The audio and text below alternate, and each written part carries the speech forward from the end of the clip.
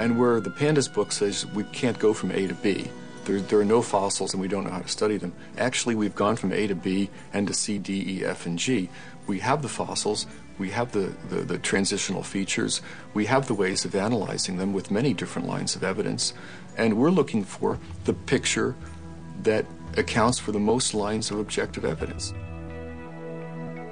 With each fossil, Padian refuted Panda's claim that different life forms appear suddenly by showing how fossils of extinct organisms bridge the gaps between species, resulting in a picture of gradual evolution, just as Darwin proposed.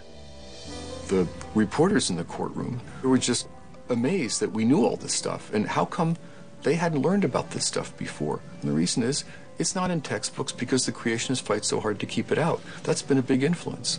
The court took a break, and I remember the judge saying something like, biology class adjourned, for lunch, and he was, smiling, and it was clear that we had the judge interested in science. I'm a professor of integrative biology. Lawyers for the parents may have impressed the judge and reporters, but many in Dover wondered, why is evolution taught as fact if it's just a theory?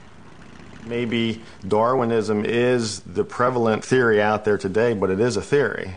It isn't a law of science. It isn't, a fact. It is a theory. We just wanted alternative views talked about too. We weren't saying don't talk about Darwin. Talk about Darwin. It's a theory, but that's what it is. It's not Darwin's law. It's not Darwin's fact. It's Darwin's theory. To say it's just a theory is really a bit insulting to science, because it holds, in science, a theory holds more weight than just a fact does. And here I think the term theory needs to be looked at in the way that scientists consider it. A theory is not something we think of in the middle of the night after too much coffee and not enough sleep. That's an idea. A theory in science means a large body of information that's withstood a lot of testing. It probably consists of a number of different hypotheses and many different lines of evidence. Gravitation is a theory that's unlikely to be falsified, even if we saw something fall up. It might make us wonder, but we try to figure out what was happening rather than immediately just dismiss gravitation. Facts are just the minutiae of science. By themselves, they can be right or wrong.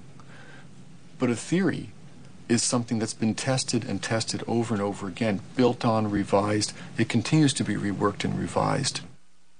Dr. Miller, would you agree that Darwin's theory of evolution is not an absolute truth? Well, I certainly would, for the very simple reason that no theory in science, no theory is ever regarded as absolute truth.